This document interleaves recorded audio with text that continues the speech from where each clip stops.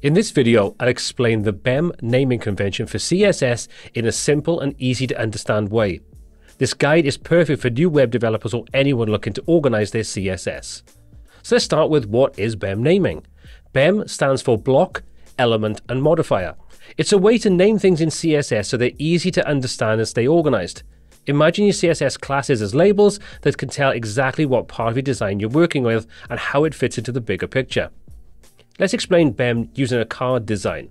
So this card has the main card itself, a featured image at the top, a title, an excerpt or short piece of text, and there are two buttons, one styled differently as a featured button. Now let's take a look at blocks. The block is the wrapper that holds everything together. It's the main component. For our example, the card is the block. The block's name should be simple and describe the main idea, so let's name our block card. Then we have elements. An element is a smaller piece inside the block with its own job. So in our card example, we've got the featured image, which is an element. The title, the excerpt, and the buttons are also elements. To name an element, we take the block's name, card, and add the element's name after it. This shows that the element belongs to the block. For example, card image or card button. To separate them, we use double underscores to separate the block element names. Next, we have modifiers.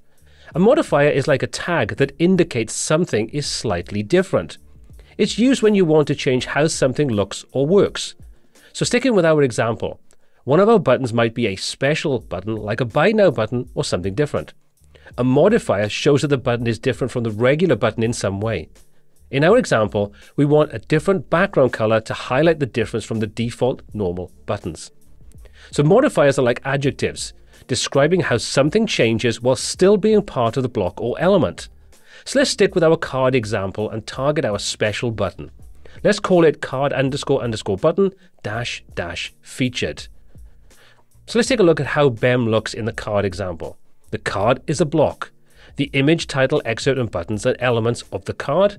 The featured button is a button element with a modifier that makes it unique. Okay, so now we've seen this, let's take a look at some of the pros and cons of BEM naming. Start off with the pros. Clarity. Every part of your design has a clear name, so you always know what you're styling. Consistency. Following the same rules across your project is much easier.